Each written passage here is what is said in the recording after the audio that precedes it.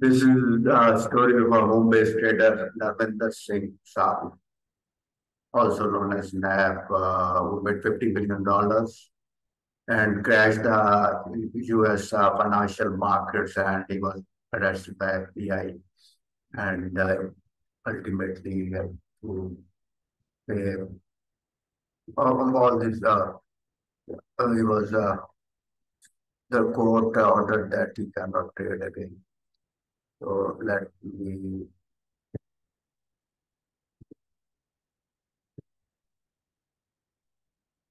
So this was the post I wrote in 2016 when the British pound crashed to 1,200 pounds in just 2 minutes.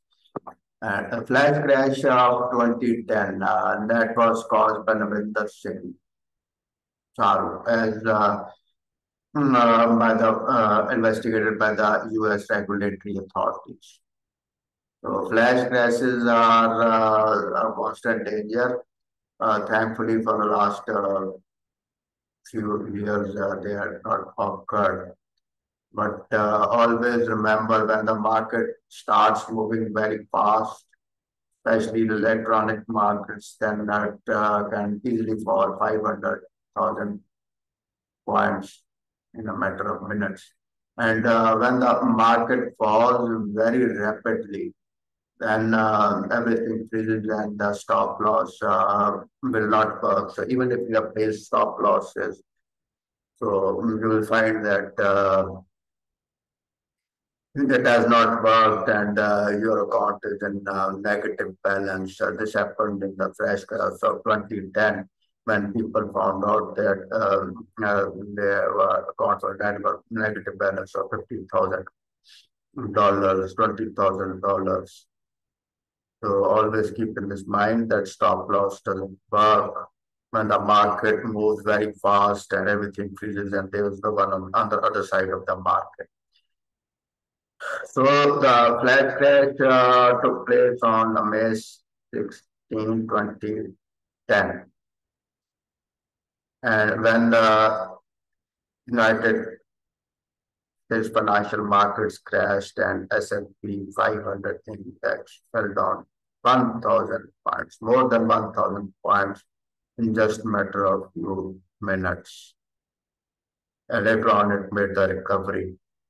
So flash crash 2010 was extensively investigated by U.S. regulatory authorities, and you'll be surprised to find that the flash crash 2010 was caused by home-based trader Navinder Singh Saro. Navinder Singh Saro was living with his parents outside London. He would trade daily from the basement from his parents' home. Primarily, he was active in E-mini S&P 500 futures market. So this was Navinder Singh Saro's trading strategy. He will sell without getting his order filled. How did he achieve selling contracts without the sell order getting filled? He will sell a few points above or what you call ticks above the best offer and keep updating the order so that even if the market moved up, his several orders won't get filled. Doing this manually is not easy. It requires constantly watching the market. So he coded his trading strategy into a robot. This is what he would do. Place big sell orders using the robot. The robot would make sure those sell orders are being updated always a few ticks above the best offer. When other traders would see those big sell orders, they would take it as a signal to sell. This would drive down price when price would go down. Navinder Singh Saro would close his robot and buy at that lower price. When other traders will see the big sell order go on, they would start buying, thinking the market is going up. This would drive the market up. This is how Navinder Singh Nav was trading S&P 500 futures. It's a trading strategy known as spoofing. It always works, but it's legal. Another interesting thing is that Nav never used a stop loss. He never bothered to use a stop loss. So, spoofing is illegal, and Navinder Singh was spoofing. It was the duty of his broker to make sure that he get a warning few times if persists, his account gets suspended. So, but he did get a few warnings, but didn't bother about them. So daily Navinder Singh would trade using spoofing robot, pressing huge sell orders, driving down price. When price would go down, he would switch off the robot and buy as above. But on May 6, 2010, things worked out too well for him. On May 6, Singh sold 62,000 e-mini S&P futures contract. Notional value of these futures contracts were $3.5 billion. Navinder Singh made a total profit of something like $900,000 on May 6, 2010. This coupled with low buying interest shown by the investors just crashed the market. Now, spoofing is illegal as the above. Navinder has been using spoofing strategy on daily basis, and regulatory authorities kept sleeping. The flash crash opened the eyes of regulatory authorities witnessing spoofing. All this is well documented. It was one large sell order that panicked other traders. This caused the market to crash, according to the investigation. When price started falling rapidly, everything freeze. For seconds, there was no market. Everything had freeze. When interesting at the time of flash crash, when the swing robot was switched off. As since SEC report insists that it is possible flash crash, even if its swing robot was switched off, as big sell orders were the trigger that panicked the market. As about his spoofing, they should have been detectable broker much earlier and his trading rights suspended. So this was then ultimately the U.S. authorities lodged a criminal complaint that they went to UK, arrested him, brought him to U.S. and he was tried and ultimately had a plea bargain. So as I said, he came from a working class background. He never used to place a stop loss in his trading strategy. So from where he was working, was happy with the money he was making because, of course, there was a share in the profits.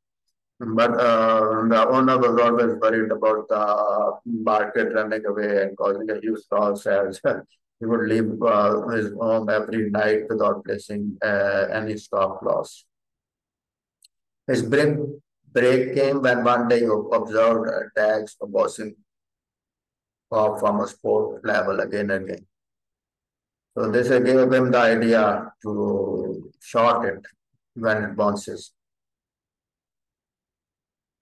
So he opened a position and next day found that they made 10K profit. They except for 70 points during the night. Never built the trade daily for next 2 weeks before going home every week. And most of the time we made big profits, some we lost. So he ultimately made $1 million profit. So what was happening? This was happening due to a French trader who had opened a large position on desks for his bank. He was propping this position, opening more lots every night. His market was going down. He didn't want to lose his job. Later on, the French bank found out what was happening. The trader was arrested and the case was lodged against him and went to the jail. And the court ordered him to pay some for $2 billion to the bank that he had lost. So once he had $1 million, Navinder had the money in his account, he started opening 100, 200, 300 lots. At that time, he got the idea of the trading robot. And as I said, on the day when the market crashed, made more than $800,000 as profit. So in the beginning, when the market crashed, investigation started. First, a few hedge funds got accused, but later on, when the forensics of that trading activity was done, there was a trader who was constantly placing huge sell orders, and these sell orders were hundreds in number, opening and deleting, opening and deleting, opening and deleting. So from there, that the investigating authorities got the idea that the NAV was responsible for the market crash. So he was arrested. His parents had no idea what he was doing. They never told his parents that he had made a fortune of $50 million. He was still living a frugal life and just never mentioned this thing to. And in a way, he was hoodwinked by a few people who became his financial advisors and told him to invest the money with a Mexican name of Garcia, who was a crook. He ultimately ran away with his money. So this is how Nav made his fortune, then lost it, and in the court, the judge told him that he cannot trade again.